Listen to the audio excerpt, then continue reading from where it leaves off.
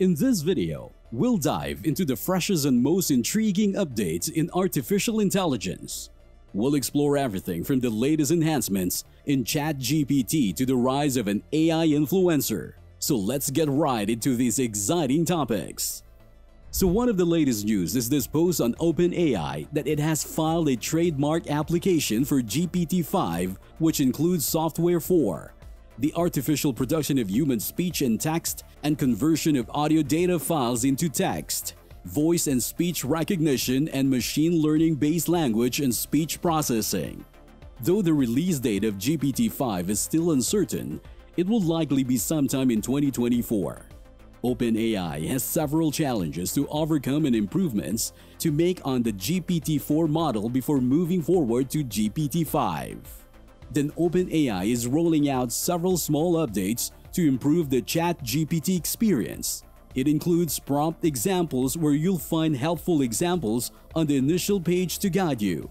It also includes suggested replies to enhance your conversation by clicking on suggested replies provided by ChatGPT, allowing you to explore deeper discussions.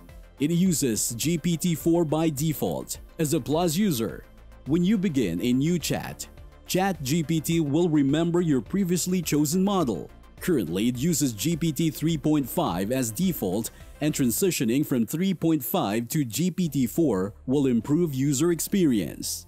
It can also now upload multiple files and keep you logged in compared to the recent will it logs you out after 2 weeks.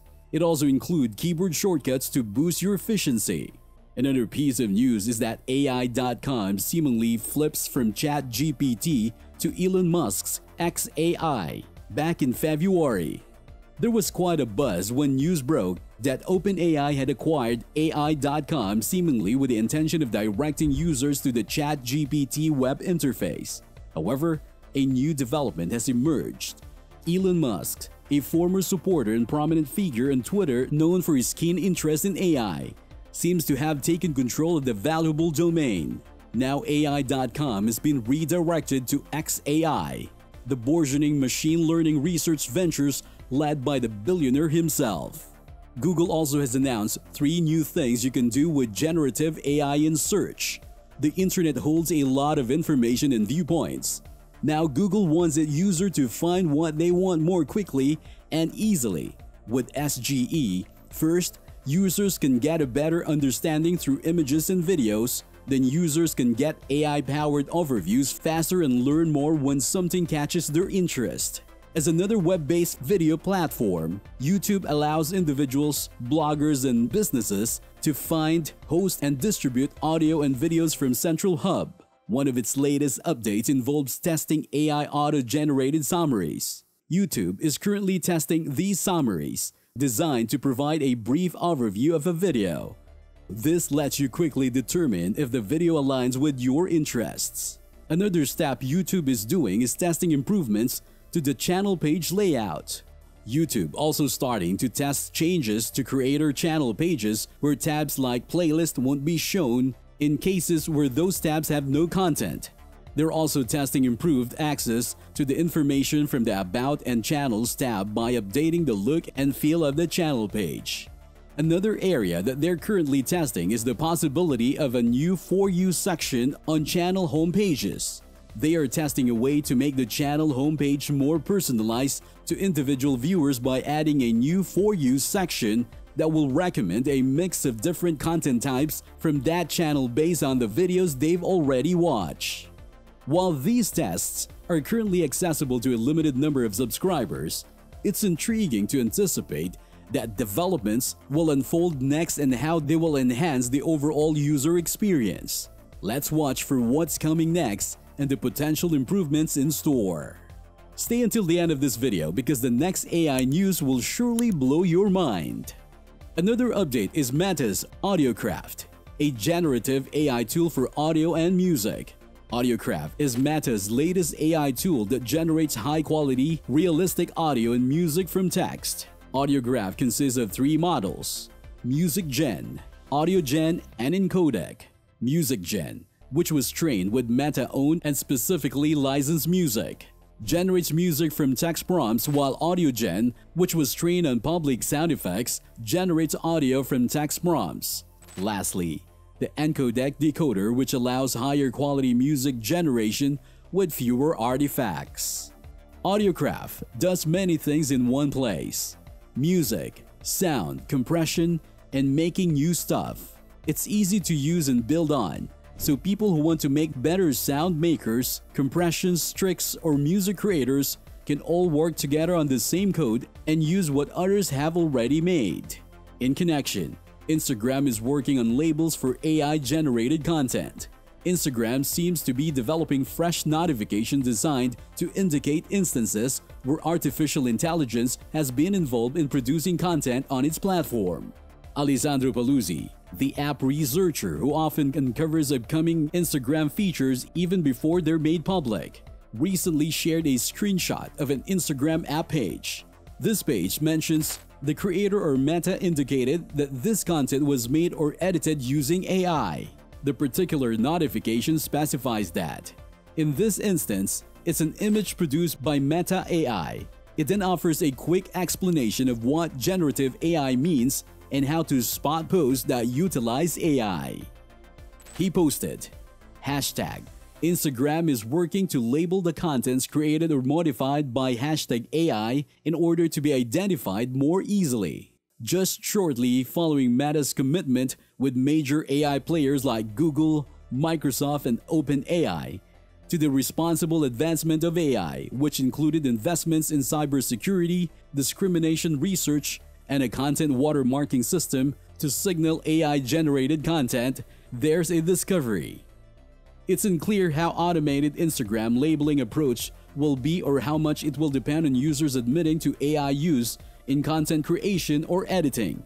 However, the notice hints that in some instances, the tech company will take proactive steps to apply the notice rather than relying solely on user honesty. Going further is the latest on Stack Overflow. If you're not familiar with Stack Overflow, it's a place where people who write code ask for help or find solutions to coding problems. But lately, fewer people are using it because there are new tools like ChatGPT and GitHub's AI Copilot that helps coder when they're stuck.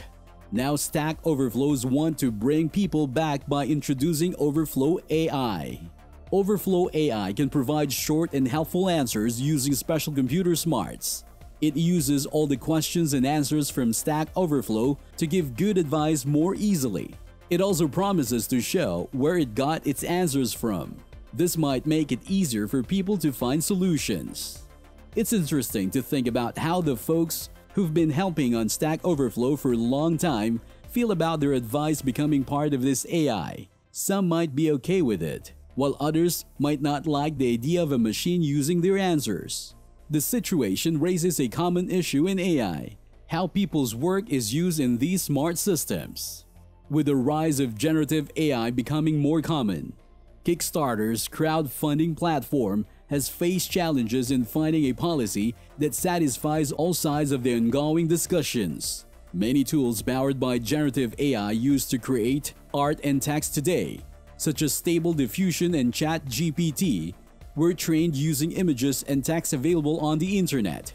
However, the creators of these images, photographers, and writers often need to be acknowledged, paid, or given a chance to say no to their content being used for training. The groups responsible for these AI tools argue that they are protected by fair use rules, especially in the United States. But the people who make the original content sometimes have differing views, especially when AI-made content or the AI tools themselves are used to make money. To bring more clarity to the situation, Kickstarter has announced the project using AI tools to generate images, text, music, or audio on its platform must now provide specific details on their project pages. These details must explain how the AI content will be used in the project and which parts are original, and which are made using AI tools. Now, one of the most mind-boggling results of AI is the internet's influencer realm.